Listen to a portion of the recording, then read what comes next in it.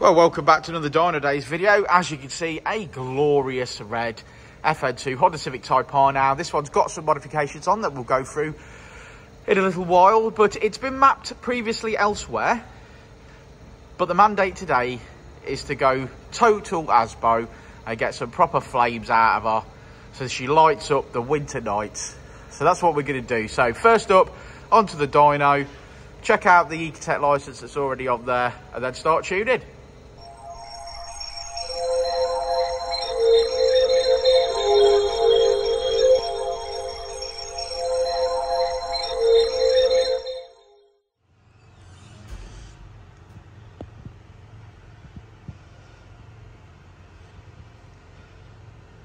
Yes, very nice.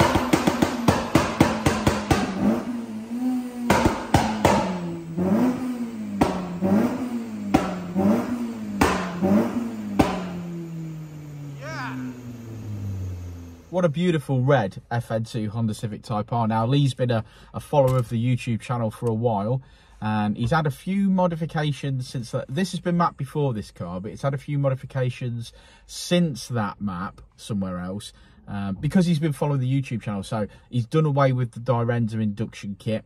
He's got himself a Skunk 2 induction kit, and he's fitted an RRC inlet manifold. So they're the differences between the last time it was mapped and today. Yeah, he also has got some other good mods as well, though. He's got a 4:1 Tegiwa manifold, and also the Tegiwa Milltek 3-inch exhaust system. Yeah, so a really good exhaust system, which always unlocks power on these, as we know.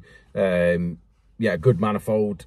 He's then obviously coupled it. He's then fitted a good inlet manifold. He's fitted a good induction kit and got rid of the Dynodaze. So I think that's probably what's unlocked that little bit of extra power. Sure. We did run the car initially as it was with the old map on it this morning. Yeah, a little bit lean, but that's because of those modifications have been made. But of course, yeah, that's not saying anything against the previous map. No. It's just that obviously modifications have been made. Obviously, the engine's breathing more, therefore you need more fuel. So, but we ran it there. It was safe enough to run. I think we did 231, I think was what it ran there, wasn't it? If you're talking just peak numbers. And then we finished on 233 today. The actual correction figures brought that down a little bit. It's 235 without a correction figure, but we're into minus figures today on correction figures. Yeah. So it's pulled a little bit out of it. So realistically, 235.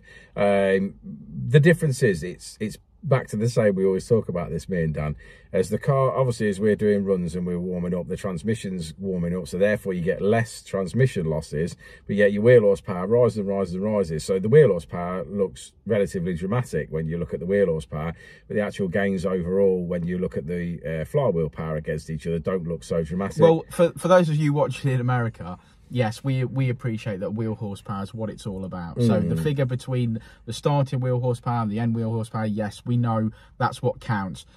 But for where we are in the UK, it's all brake horsepower. Yeah, it's all brake horsepower figures. Yeah, so it's obviously that's what people want. Yeah, so I think it's done really well. I think we've gained across the whole board. Now, obviously, the modifications have been fitted to a vehicle that's already been mapped.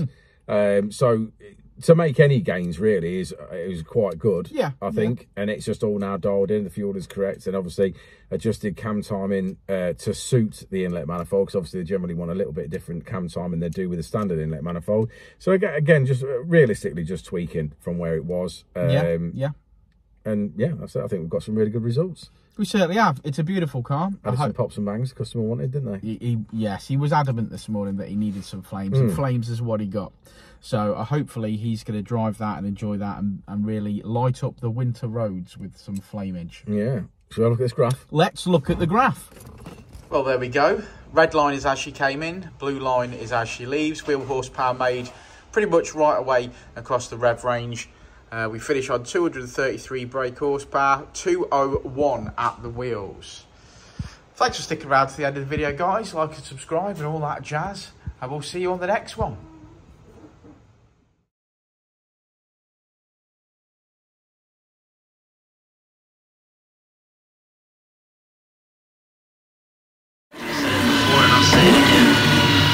Light was pretty fast.